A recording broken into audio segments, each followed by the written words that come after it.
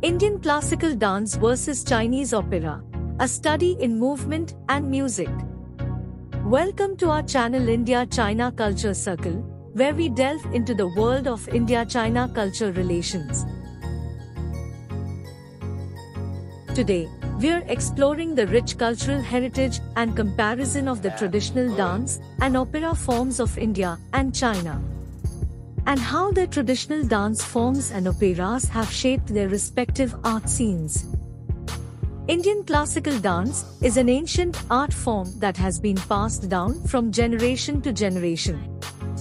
This dance style is characterized by intricate hand gestures, fluid body movements, and expressive facial expressions. These gestures are used to tell stories and convey emotions, making classical Indian dance a powerful tool for communication and expression. Chinese opera, on the other hand, is a form of musical theatre that originated in the 7th century. This opera style is known for its powerful vocal performances, acrobatics, and colorful costumes. The music of Chinese opera is equally captivating, with its high-pitched melodies and percussion-driven rhythms. Now, let's compare the two art forms and see how they are different and similar. Firstly, both Indian classical dance and Chinese opera are deeply rooted in their respective cultures and traditions. They both rely on music and movement to convey stories and emotions. However, the type of movement and music used in each is unique.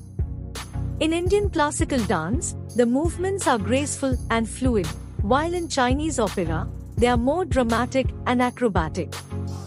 The music in Indian classical dance is characterized by its melodic patterns, while the music in Chinese opera is more rhythmic and percussive.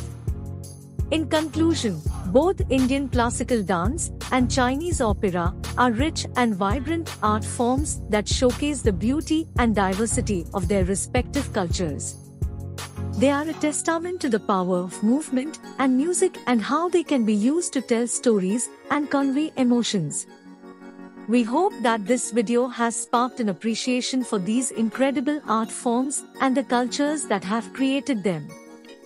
Thank you for watching, and don't forget to like and subscribe for more videos like this.